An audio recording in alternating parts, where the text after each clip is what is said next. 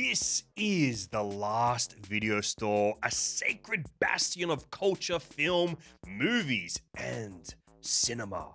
My name is Alexei Toliopoulos, and I am the guardian of this sacred realm.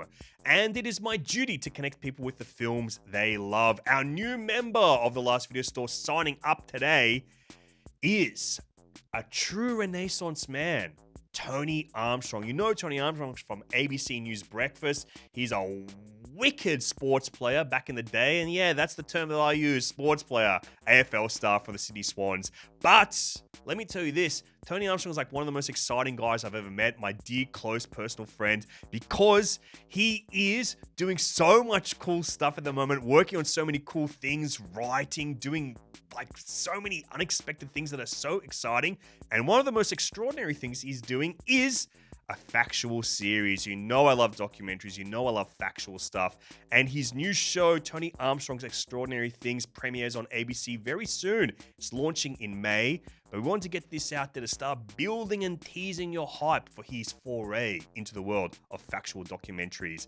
We'll talk about it a little bit more on the show today, but until then, let me tell you this, the new member combo that Tony is going to get. I am going to sign him up to the store. He's going to get out a new release film. That's any film from like the last 5 or so years. Then I'm going to give him 2 weekly picks. Those are 2 of his favorite films of all time. And a bespoke, customized recommendation based on his taste. And as a little bonus, because you're about to see this, we're in the back room. We had to do some renovations of the store. There was a leak. A torrential rain sought upon us here in Betoota. El Nino, La Nina, they joined forces and they crashed us with rain. We had a leak. We had a freaking leak. And I had to clean up all the DVDs. So we had to take him into the back room. And because of that, because he got that back room treatment, baby, I'm giving him an extra weekly. As a thank you, as an apology, the guy's gonna have 3 freaking weeklies. Maybe that's gonna be tough for me to put together like a perfect recommendation, but you know, I'm confident. I got a good idea of what this guy likes. So let's get into the show with Tony Armstrong.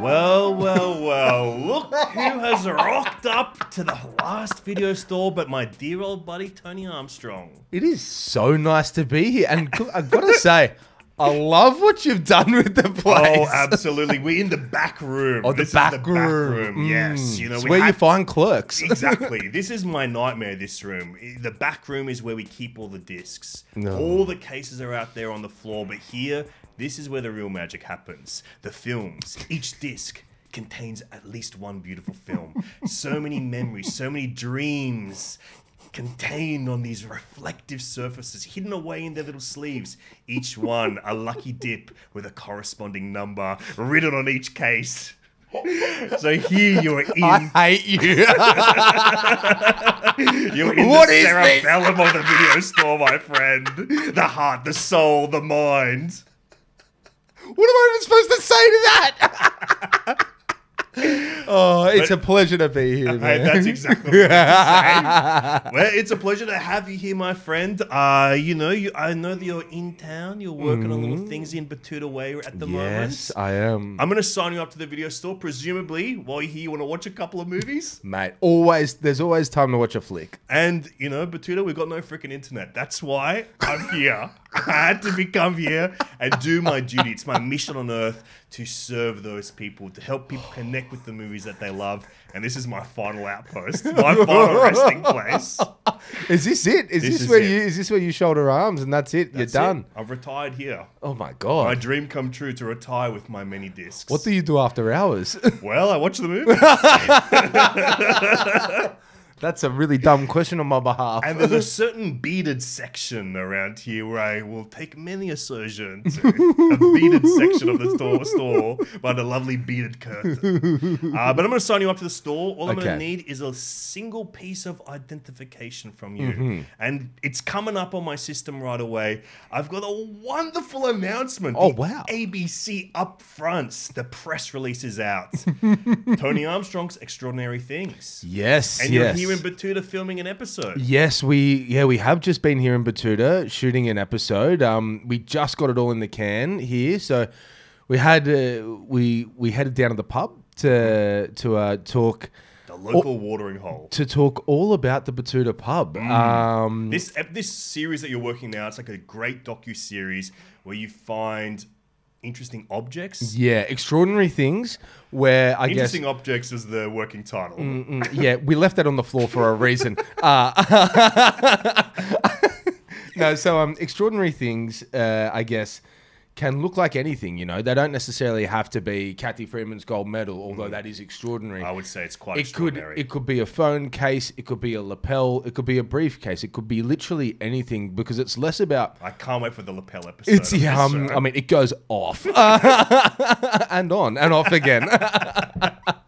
But I guess it's more about the stories that they unlock, and you know, and the show has been a great way for me to, I guess, connect with a lot of people right across the country and have them tell their stories. And I guess what I learned through the shooting of the show, everyone's got something amazing to tell. Everyone's got an amazing story to tell, and it can be unlocked through the simplest of objects. And yeah, so that show will come out sometime in May. So very, very excited for that. And yeah, just a thrill to come here to Leafy Betoota. I guess no one's called it Leafy. So I'm just having a crack at bringing that in. Well, we've got the tree out front. Yeah, the tree. Betoota tree is out front of here. And it's looking not great. Yeah. Not good. We will have to kind of make a little manure concoction for it to start thriving again. I was thinking water it, but sure. Hey, it needs a lot more help than that. Go down the manure path. That's fine. So I find this show so interesting because it's like, I like the idea of taking these physical things and finding the connections that we have with them. Are there any of those stories that you're like particularly excited about or excited to expose to the population of Australia? After all, it's mandatory viewing. Everyone has to watch the show. Yeah, watch it, all right? No, so we got to have a chat to a young Indigenous rapper from WA. His name's Inkaby.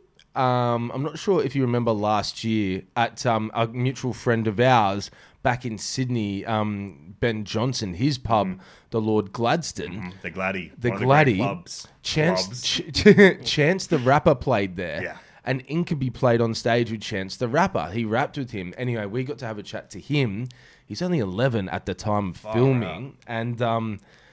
And we got to have a look at his notebook where he writes his raps and, you know, basically the thing that he kickstarted his own journey and his own, I guess, walk down this path that he finds himself on now. I cannot wait for people to see that part of the show because, yeah, we're looking at a future leader, not just in I guess the entertainment space, but from an Aboriginal point of view, he's going to be a real leader of our people, and nice to get in at the ground floor and just have a yarn to him. I just cannot wait. People are going to love him. But it's all sorts of things.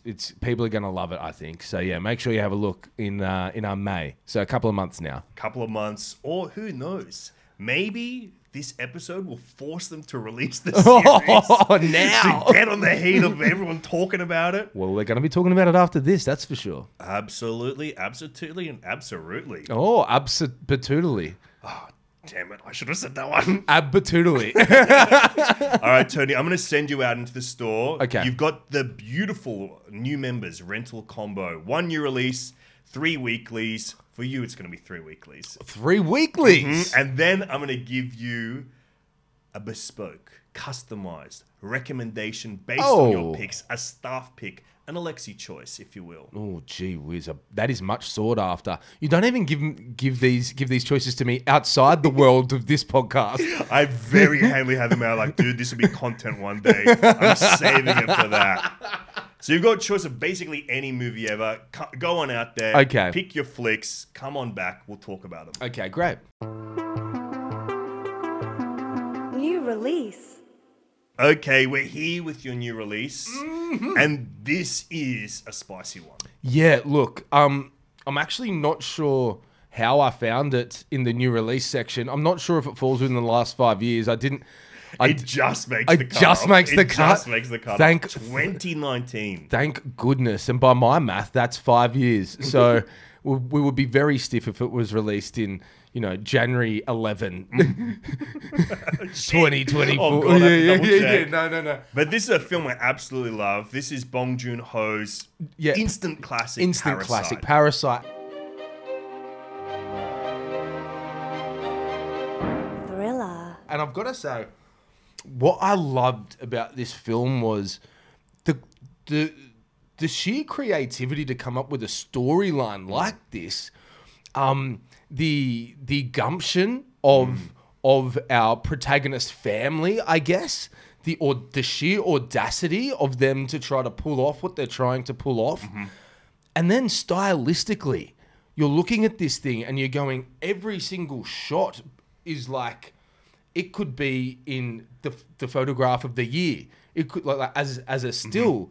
And then I guess the style, I think we all fell in love with Korean style for a little while after this film came out. Everyone was running the kind of straight leg, kind of billowy pants a little bit more, maybe a little bit more boxy tops as well. And then it was hilarious.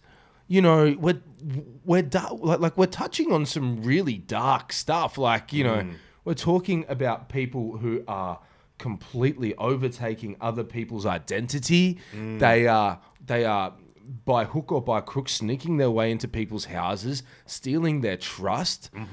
And then at the end of it, it turns into a slasher. Like, what the hell? I think that's what's so exciting about incredible. it, right? Because it's like this mix of tensions, tones, a few different genres kind of blended together. And Bong Joon-ho has kind of always done that. I think he's a director that really understands genre and genre as a means to communicate to people. And I think that's what really excites me about this. I still remember seeing Parasite for the first time. It would have been just after its premiere at the Sydney Film Festival. And it played really big here. I think it was... Did you see it at the festival? No. I had the screening just after. So it'd been just a little bit of buzz around it. It had just played Cannes as well. And I remember seeing it in this screening, just going by myself, had a couple of other friends that were there. And like, it was on my radar, but I kind of was not I didn't have a knowing what it was going to be. You weren't... I wasn't primed. Yeah. So like on your radar, but not like...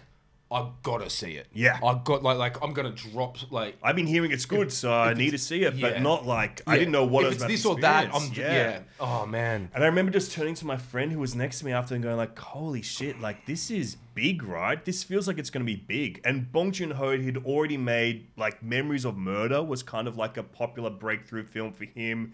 At that point already, Snowpiercer had been his kind of way breaking into like a bigger audience. Yeah, bigger audience, American filmmaking. But I think Parasite kind of really returns to his, not just like location-wise, but to his Korean filmmaking roots of like Korean filmmaking had like a great new wave in that 2000s period between like Bong Joon-ho, Park Chan-wook, making independent films that have like this undercurrent of something through them. Like there's an excitement, there's a tension, there's a genre to them. And I think Parasite, the way that it kind of delights in comedy while then using that as a way to like leverage the tragedy that comes on. Oh man, like I remember when when it's revealed to you that there is like life under the house.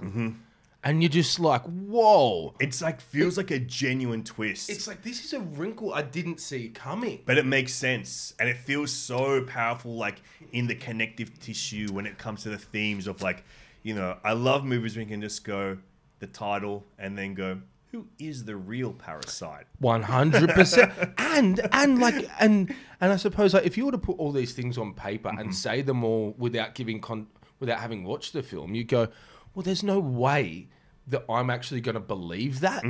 There's no way that this film is going to keep me is going to be able to do that in a manner that's grounded enough. Because that's like batshit crazy, right? Yeah.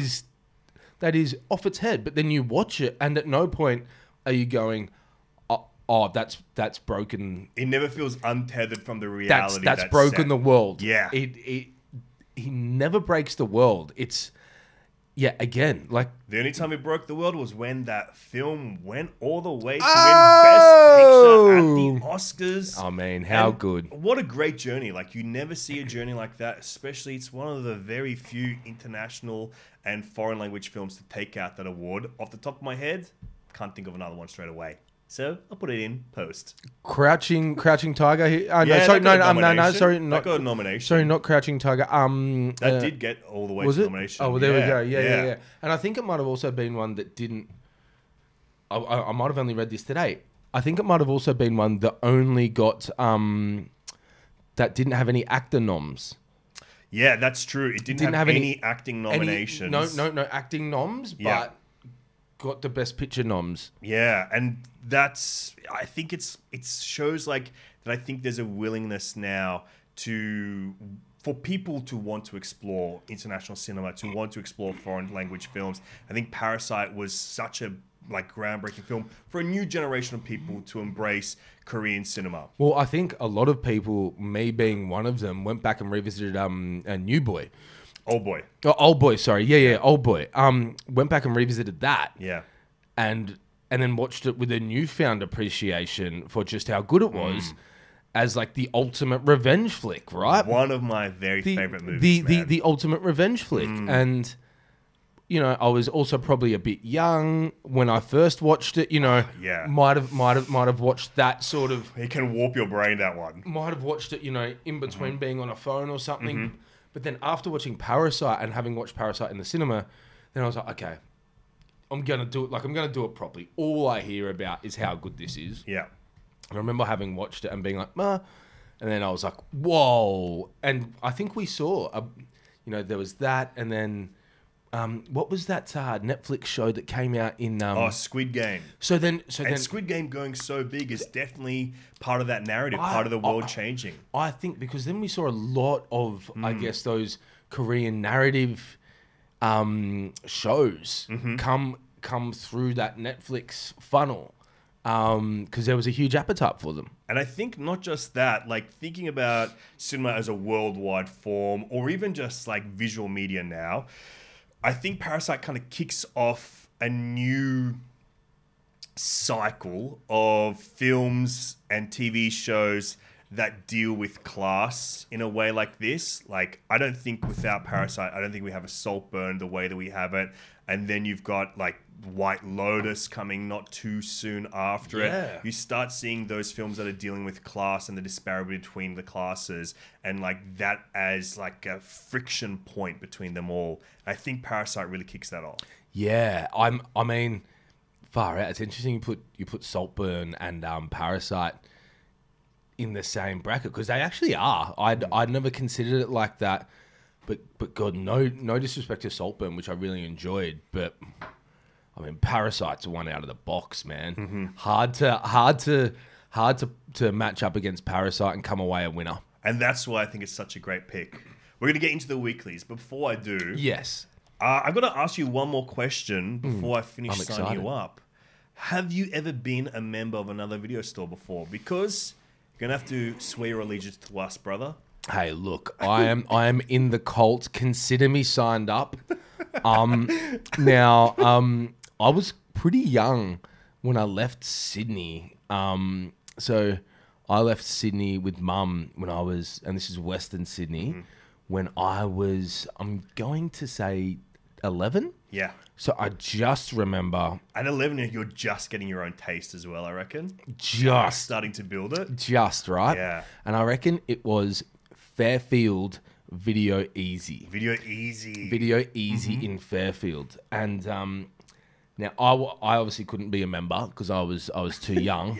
I mean, it would have been out It of was like a Medicare card where you're the second I name. on know, the yeah, list. I'm number 2. Yeah. Man, it used to be so fun, and like I think that is actually one thing, and this is gonna like make me sound like they don't know what they're missing, but I think there was truly something about the ritual of on a Friday night. Absolutely. The You know, ceremony of it all. Exactly, you know? right. And you look at, so many things about mental health and all that kind of stuff, about doing like having ritual, having ceremony, whatever it may be, going for your morning coffee, going and doing this.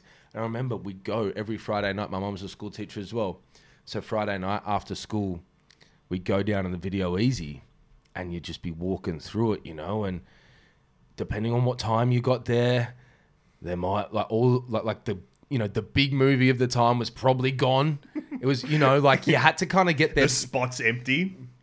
Yeah. You're looking for the tape behind it. You're like, and all you see is like the cover. Mm-hmm. And you're like, oh no. And they'd always have like 3 or 4 of them. yeah. And You're like, God, someone's probably hidden one somewhere. Yeah. And then you'd always go up the front and ask, any of them that you haven't put out yet? Oh no, and like that wouldn't happen here at Betoota Videos. No, You'd be we've got straight every on movie, that, 1 million straight on copies. that, 1 million copies. I know that. That's because you've got all of the ones that are obsolete. But Did you ever go exploring through the oh shop? man, see, this is the thing, and you would, right?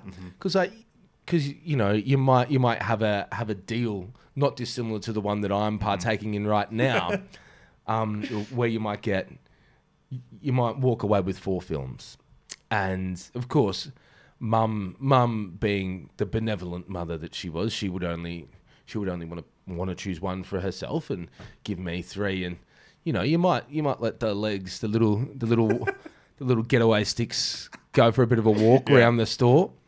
And I'll never forget, there was this film and there was this superhero called Spawn. Now, Spawn, dude, I don't know if you remember. I'm looking at you nodding right now. Oh man, I'm nodding big time. I feel Okay. like this is like a shared memory between us. Oh my almost. God, dude. Okay, like, do you remember? I remember the cover. The cover, And it's right? like that big green glowing eye. the glowing eyes and like just the faint outline of the skull, right? Yeah, and you're like, holy shit, And then this is devilish. And then if you flipped it, it had him on the. Do you remember on the on He's like cresting. the He's yeah, cre- yeah yeah. Oh my gosh, right? And I was like, I wanted to watch that movie for so long, man. Yeah, I'm talking probably 2.5 years. Yeah. I would like eye it off. Were you trepidatious? Were you scared? Well, I think I was like, oh my God, he looks so cool. He's a superhero, man. I think it was DC. I think he's part of the DC universe. I can't confirm that. Let me look it up because I'll tell you this. I went through a similar thing where I had a mini Spawn obsession. I never saw the movie. Have you seen never it? read the book. Have you never seen done it? Any of them. Never since. Okay, well- because I was always scared of him. Can Like, we in pinky one of those promise? things. Can we? We're watching that together, brother. Absolutely. Stamp it. Yeah, nice. Spawn. Have you ever Spawn. seen it? I haven't seen it either. How have we both not seen Spawn? I know! And it's like a big part of us. I know, and like my access to Spawn right now would be quite easy. I think. Oh, yeah. It's a couple of taps it's a couple of keystrokes. But yeah, I remember always wanting to hire that, but never having the gumption to ask mum. And the other thing that I think Spawn is Image Comics. Image Comics. It's not DC or Marvel. Oh, the twist we never saw coming. Never I saw love that Image. coming. Yeah, we're big into Image now. The other thing that upon reflection is so funny, I think every single family in Australia had a DVD repair kit. Yeah. Yeah. Everyone had the DVD repair kit. And you put it in and it'd clean itself. Clean it up. And- those little whiskers on the Oh, disc that, to like- clean that lens. And like, but the thing was, you get your copy, and then you start watching, and then it starts skipping, and you'd be like, oh no! And you call them up, no other copies. Did they give it to you for free? But like, so nostalgic, so nice. So I'm glad you had the courage to man this outpost, this It was my duty, mate. This last bastion. The last bastion. The last bastion of physical DVD hire. Well, it's my honor, it's my duty, it's my privilege. Oh, nice. You've got a few other beautiful weeklies do. here. Weekly. The first one I'm seeing on that pile, it is a film that I think is sublime, transcendent. It's a movie that means so much to me. It is Spirited Away. Oh my God. From Miyazaki.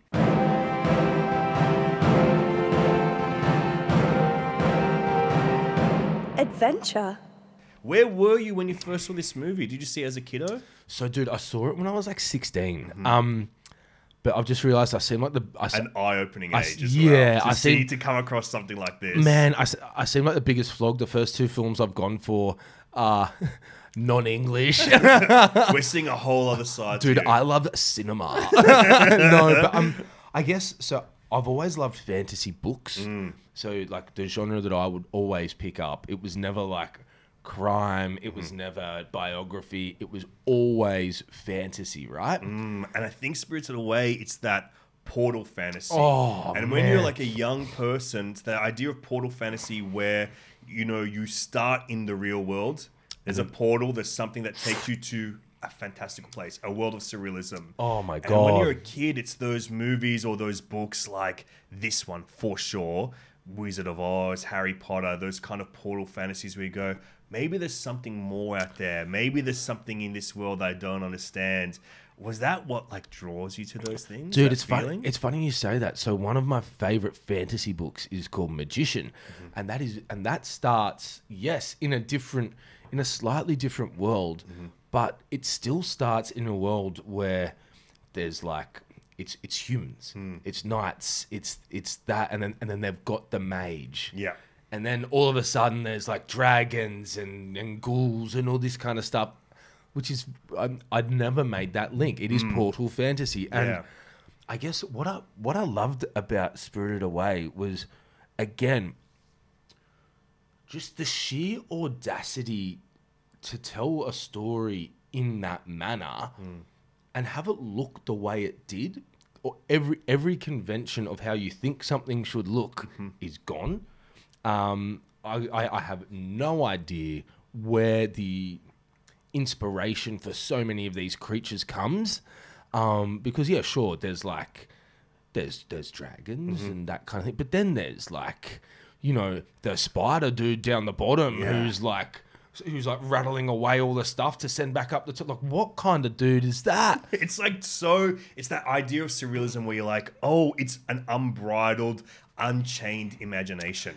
And I it's know. Like, it's someone whose imagination is so free, they can concoct things that are so dreamy, so dreamlike. Exactly right. And then it's beautiful.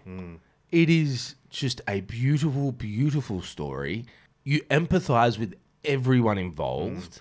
Everyone, like you're rooting for just about everyone. Like, I think with a lot of Studio Ghibli stuff, it's like you aren't even sure if you leave necessarily with this huge, like, moral epiphany.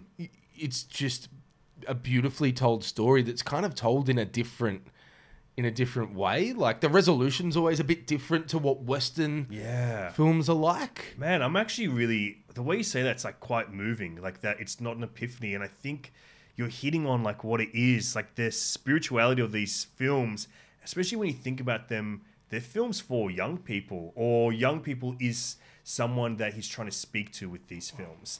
And it's not like an epiphany. It's almost like there's a melancholy to them that you're kind of left with. And I think those are why those films resonate so much, especially when you're young. You're like, wow, there is this like portal to another world, but it reflects like what we are here and like what your life is there. And I think it is the best example of that. I would say, I'm gonna be vulnerable for a moment. I think this is one of the very best movies ever made. Oh! Yeah, I really do. When I saw you pick this one, I got so excited. Oh, man. And like just what you said there as well, like the melancholy. She leaves the world. She leaves the world. She leaves her brand new. She leaves her brand new friend. like behind forever. And it's the tough lessons that you have to learn in life as well. So it's I like, know. it It's captures the beauty of those feelings. And like, you know, it's not drummed like, you know, I never had the epiphany that, you know, life has seasons, but that's or moments or like, you know, but that's exactly what it is. And just to do it so beautifully and have it still speak to me, a 34-year-old now. I watched it like only the other day after I gave you the I gave you the record. I was like, far out. These films aren't bad, Tone. Well done. and like I watched it, I was like, far out.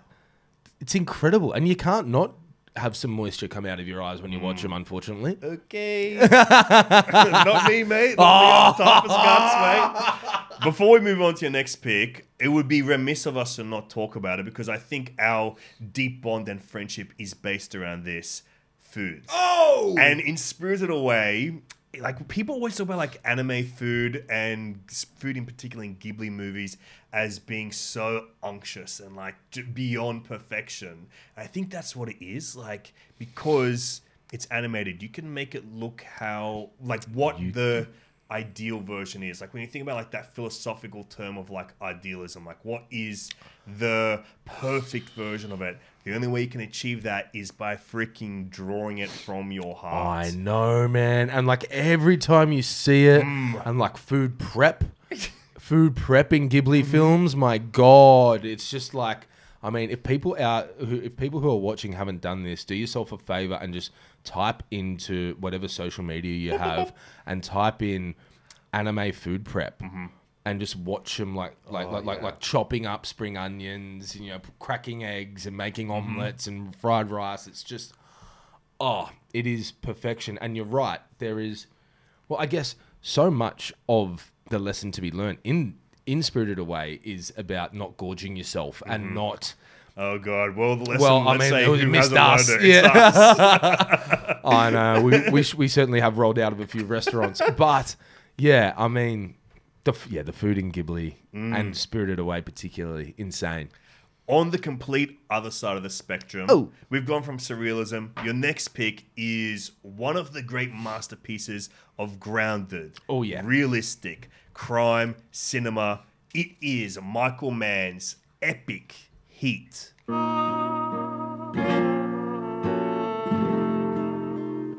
Crime. Bro, how good. How good is this film? That could be the whole conversation. I know. What is it? Because I think what is exciting about Heat, it is that when I use the term epic, I really mean it. It's so many things. What is that element that captures you most about this film? I mean, Pacino and De Niro head to head. Like a cop who you think is a worse guy than a villain. Just how they're so intrinsically... They're two sides of the same coin, buddy. I know. Two sides. It's out of... I'm on this side. Oh, I'm on this side. And I'm on this side. Yeah. And, I mean, that scene where they sit opposite each other... Yeah. I remember being convinced as a kid when I first saw this movie, God, maybe they're not even in the same scene. Maybe they filmed these separately. Because I couldn't quite... I was such a little nerd. These were my heroes. No shit, dudes.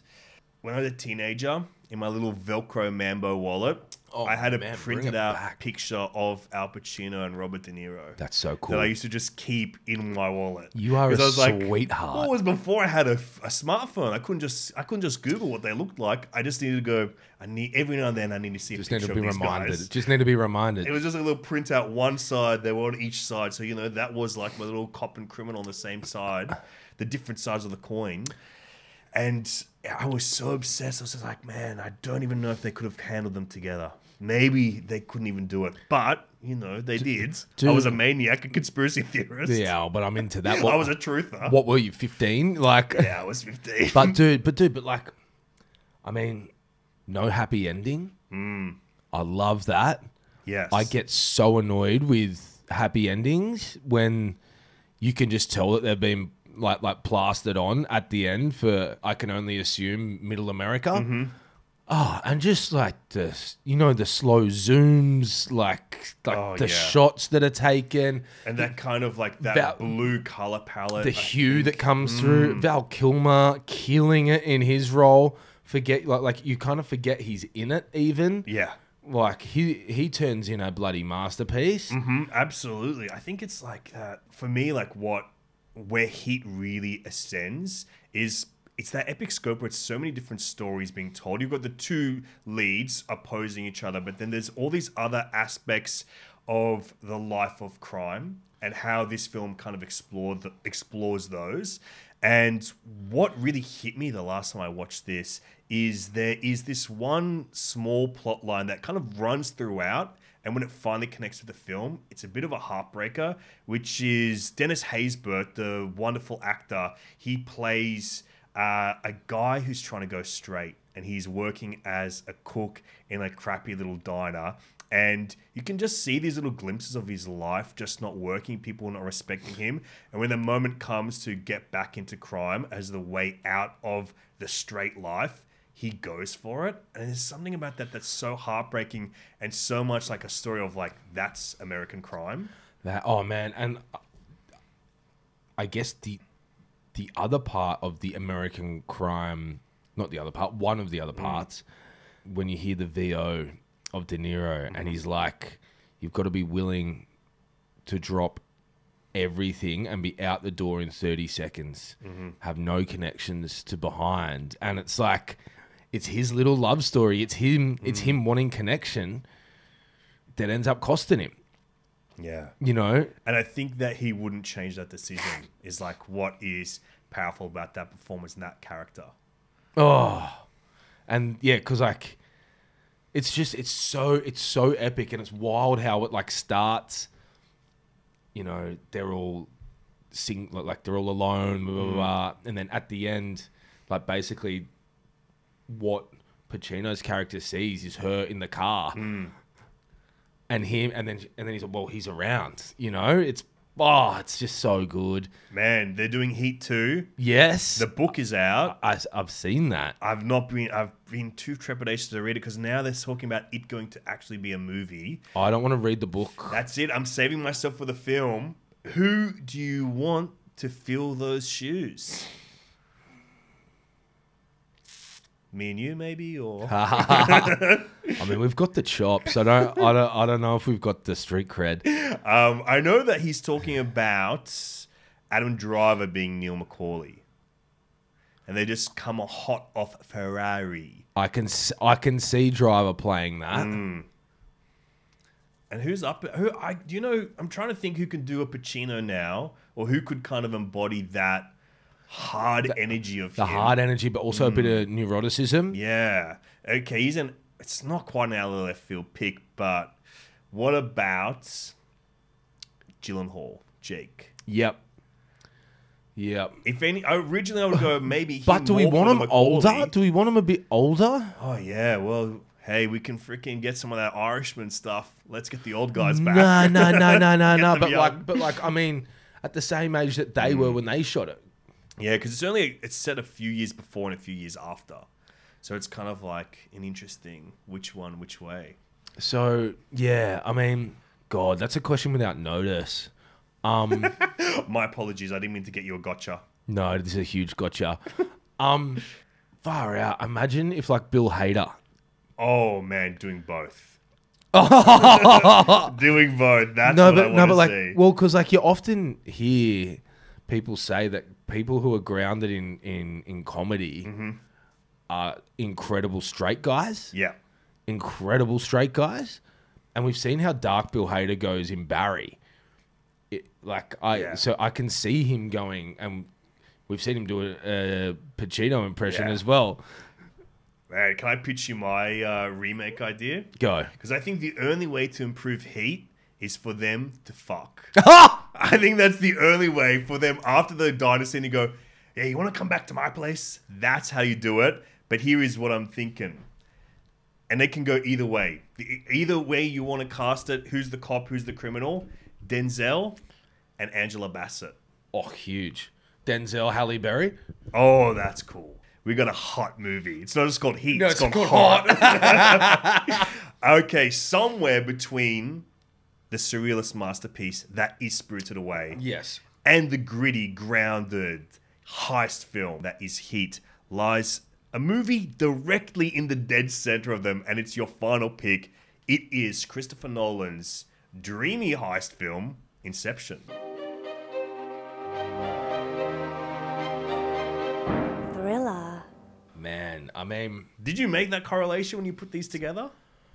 no, like so when I sent you my list, it was kind of funny how quickly you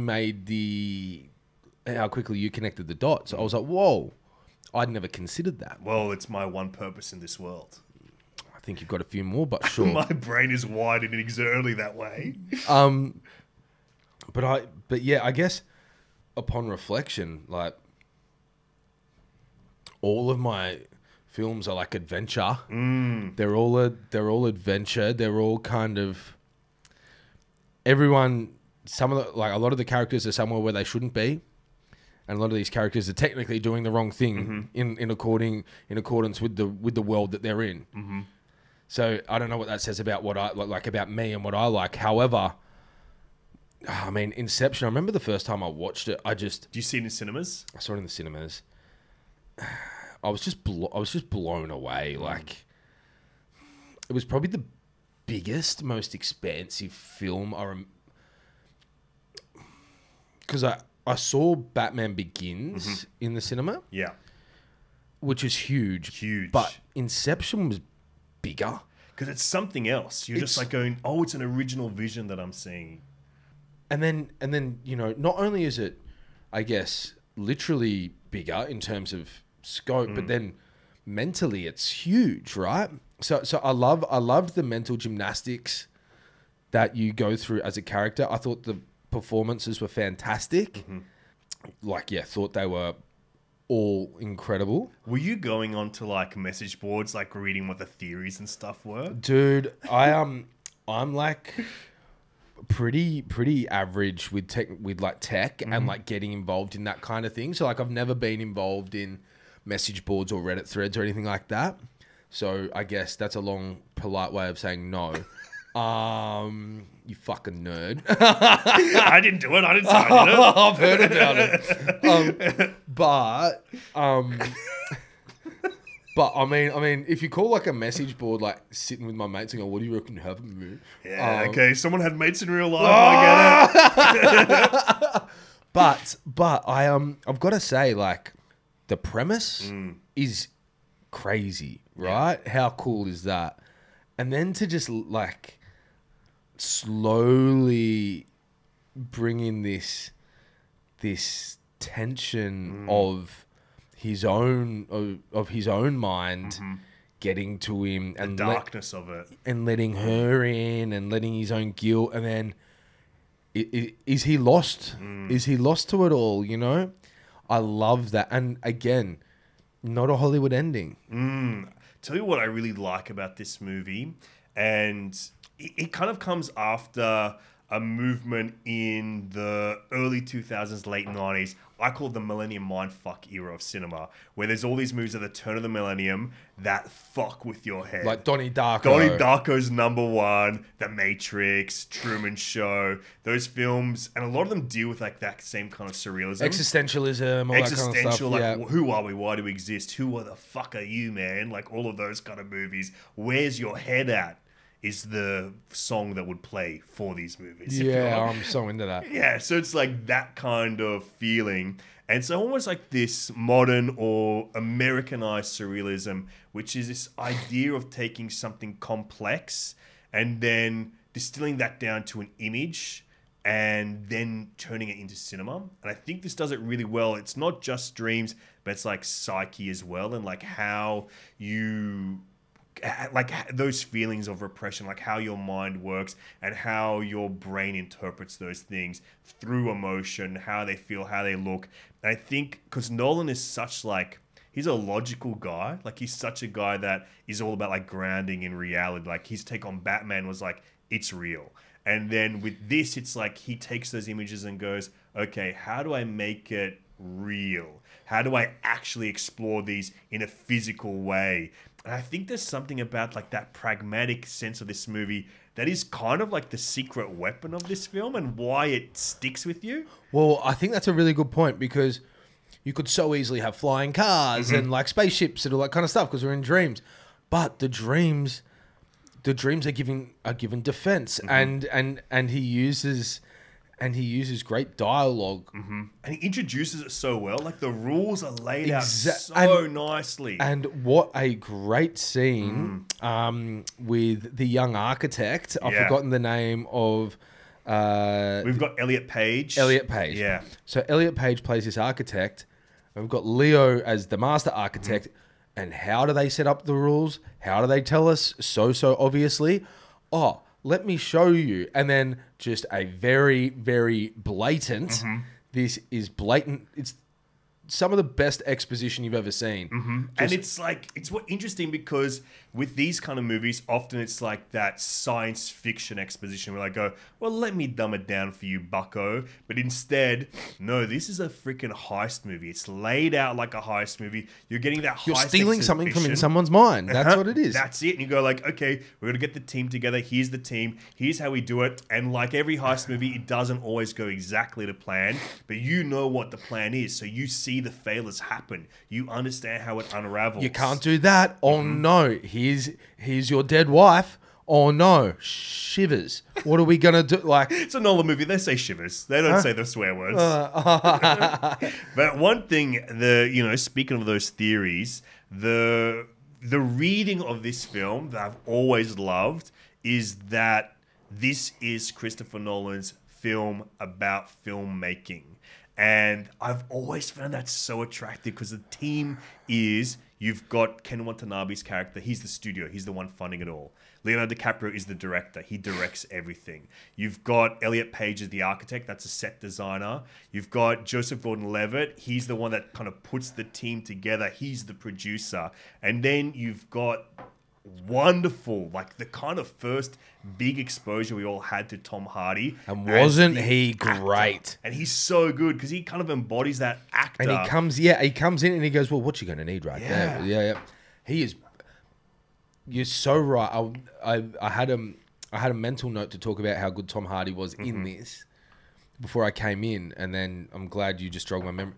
His performance as... What do they call him? He's kind of... I always thought of him as he's the actor. But they call him like the forger or something like that because he forges the signatures, he forges the accents, he does... Man, such cool crime movie terminology as well. It's fantastic. And also, I mean, the performances are at another level. Like all of their performances... He's referred to as the Fence. Defense, which is like that kind of crime thing, like forgery and the way that where you send stuff off. So yeah, I mean, I loved this film for all the reasons we've just said. I think it's not underrated, but I think it could get more flowers. I'll tell you this: it's a movie that I like more every time I revisit it. I remember when it came out, I was a little bit cold on it. But I went back to it a couple of years ago and I just was like... Loved it? Yeah. I loved it. And I feel like that's often the way with me with Christopher Nolan films. Like sometimes... I wish that was the way with Tenet. Oh my God. I just never got there with Tenet. Me neither. I'm still trying. Because these films are just a little bit cold. They're a little bit emotionless for me. So it's kind of like... but when they are, like... Dunkirk, I think, gets all the way there for me. And then, of course, Oppenheimer. I really loved it. Dude, what about Dunkirk when you realize that they're all in the same timeline? When you clock onto the fact... They're in the same space. You're like... They're all in the same space. They're all in the same timeline. Just one of them you see for 3 minutes on screen. The other you see for 28 minutes on screen. And the other one you see for the... Just it blew my mind. I was like, oh my God. Oh, what a master filmmaker. Staff pick. it's time for me to offer you my staff pick. Well, finally, I've chucked all of these in the algorithm. finally, a sense of authority in the room. Absolutely, we're finally here. And I think, like, you know, that observation that we made of these films being like Spirited Away is this surrealist masterpiece. It's very dreamy. And then you've got Inception being the dreamy heist film, and all the other way on the spectrum, you've got Heat being a grounded heist film. And I was looking at those, I go, okay, why don't we just recalibrate that spectrum a little bit? And I've got you a wonderful film. And I'm going to tell you this. This is, firstly, a recommendation for all of this filmmaker's films, because I think you will love them. Not only is a huge influence on Christopher Nolan, especially with Inception, the hat that you're currently wearing on your head, Requiem for a Dream. And I always pronounce that like it's a rhyme for some reason, by Darren Aronofsky. This is, I think he might be Darren Aronofsky's favorite filmmaker. It's a man called Satoshi Kon. And even in Requiem, I'm going to say it the real way this time, Requiem for a Dream, he even used imagery from one of his films. I think he even paid him to be able to use like a couple of stills or something. Not even use the stills, but almost use his work as a storyboard for certain scenes in Requiem for a Dream. But this is a film that he made after that. This is a movie called Paprika. Sci-fi. By Satoshi Kon. And so we are basically recalibrating it to go a little bit more into the sublime, a little bit more into the surrealness of Spirited Away. This is an anime film that is so excited. Quite literally the primary influence for Inception. It came out just a few years before, was a major influence. I'm going to read you a little bit of the plot. It is about a scientist who, under a codename Paprika, is a dream detective at night. Atsuko and her colleagues are working on a device called the DC Mini, which is intended to help psychiatric patients, but in the wrong hands, it could destroy people's minds. What that device is, it is a device that like links up to your head where you can kind of share dreams with people and you can enter other people's dreams. Whoa. Ding, ding, ding. We're hitting something here. And when a prototype is stolen, Paprika springs into action to recover it before damage is done. And this is kind of doing those things you were talking about, like how Nolan's grounded, how he kind of finds these dreams in like in a reality of representation. But here, this is once again that pure imagination. You literally begin in a circus with this film, and it gets wild and more warped since that starting point. And it's just a truly mesmerizing visual experience. For me, it's one of the best representations of dreams and dream logic, how things don't quite make sense, but they do when you're in there watching them, when you're experiencing them. When you're in there having, like, enjoying or not enjoying the dream, you're like, this is so real. And then you come out and you're like, oh no, that was a horse that had gills, and like it was underwater with a gun. That's it. But that made sense. Dude, have you seen this movie? Because that's kind of what happens in this. Yeah, I watched it last night when I shut the eyes. Yeah. But Satoshi Kon, he's like a surrealist master in my opinion. And I think he was a prophet. Like, he could see things that were yet to be discovered. His first movie, Perfect Blue, which is a big inspiration for Darren Aronofsky, especially when it comes to this Requiem for a Dream, and also Black Swan is kind of inspired by another one of his movies as well together. He kind of saw things that were happening in the future. Like, Perfect Blue is from 1997, and it is about parasocial relationships and the darkness of them through the internet. And so it's like, how did this guy know? Like, parasocial wasn't even really a term used in 1997, and now it's like... That's the first time I've heard it used in real life. But it's kind of like, man, this guy, he was it. And I think you would like all of his movies, but Paprika is a great place for you to start. Well, Alexei, thank you. I cannot wait to watch it. And this is a special copy. This is an actual ex-rental from the video store I worked at as a teenager. It's even got the. I'm not sure if Alexei's put this in. That's my handwriting from when I was 16 years old. We can't ever be sure if this is part of arts, if this is part of the arts department. But Thank you very much. I cannot wait to dive into it. Well, we're going to get out of here and we're going to go watch freaking Spawn. Let's go watch Spawn, baby! Alexei, thank you. My pleasure, my brother. The last video store.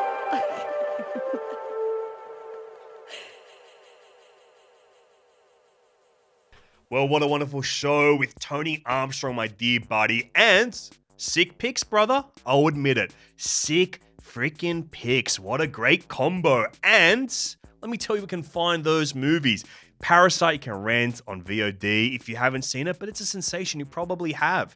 Spirited Away, the surrealist classic, is on Netflix. And Heat, the classic heist film, is on Disney Plus, which just seems crazy to me that it's on Disney Plus. And of course, Inception is on, I'm going to refresh my memory right now. Inception is on Binge, baby. You can binge Inception. And then finally, Paprika, my perfect recommendation for Tony, is on Netflix as well. And I'll tell you this, Tony watched the movie and he sent me like 10,000 messages about how much he loved it. Maybe I'll share those on the Instagram, which you can find at Last Video Store Betoota. And I'll be sharing those screenshots of all his praise for that wonderful flick on there, plus a few little bonuses here and there. You can watch this show on YouTube. You can listen to it as a podcast. And let me tell you this, you too are a member of the Last Video Store. So I want to treat you just like I do all the other members of the Last Video Store. I want to give you a bespoke staff pick recommendation. And the best way to get me your new release, your 2 weeklies, is as a comment on a 5-star review on Apple Podcasts, a comment on our YouTube page for one of the episodes. And if you want, Last Video Store Betoota on Instagram, DM us a voice message and I will give you your bespoke staff pick recommendation based on your new release and your 2 weeklies. So send them in, babes, across all of those platforms and I'll get to you. I'll get to you. It might take time, but baby, I will get to you. It is my freaking mission on earth to do this. So, of course, you're welcome into the Last Video Store anytime. Until the next time we meet, I'm just going to say this one thing. I love films.